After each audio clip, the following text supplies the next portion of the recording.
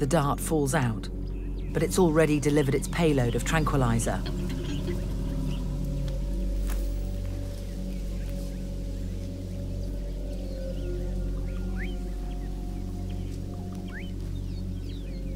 Thankfully, little Pinkfoot's family is at hand. But this could still go badly wrong. Sylvia or her family could charge and force the team to withdraw. Sylvia could fall awkwardly. Her huge bulk could restrict her ability to breathe. She could suffocate. Worse still, she could fall on little Pinkfoot and crush her. At first, things are looking good. But then Sylvia puts out a distress call. Little Pinkfoot responds. She runs back to Sylvia and stands right underneath her 3-ton bulk.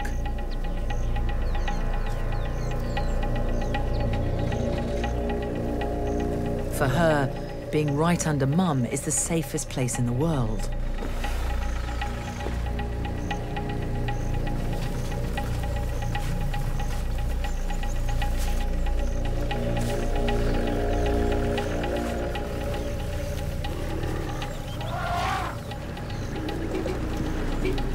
David and the team try to flush little Pinkfoot out with their vehicles, but she just won't budge.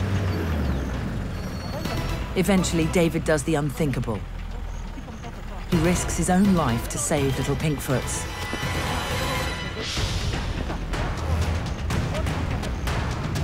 If Sylvia goes down now, she could easily crush them both.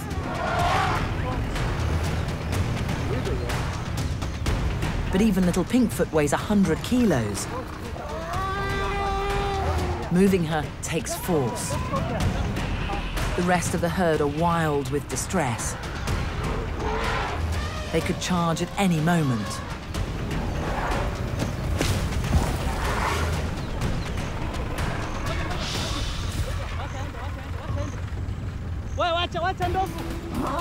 Little Pinkfoot panics. The team have got to get her back to her sister's side.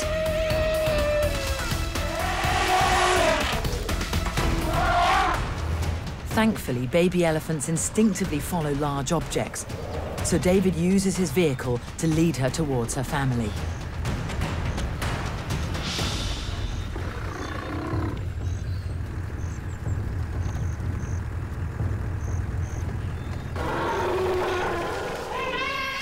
Once she's safe, the team can start their work.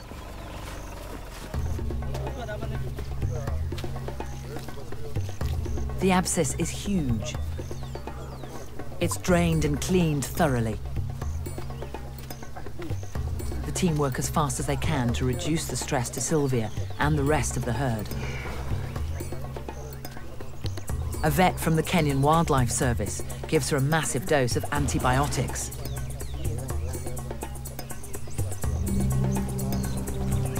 Thousands of elephants get shot every year. Most die slowly and painfully.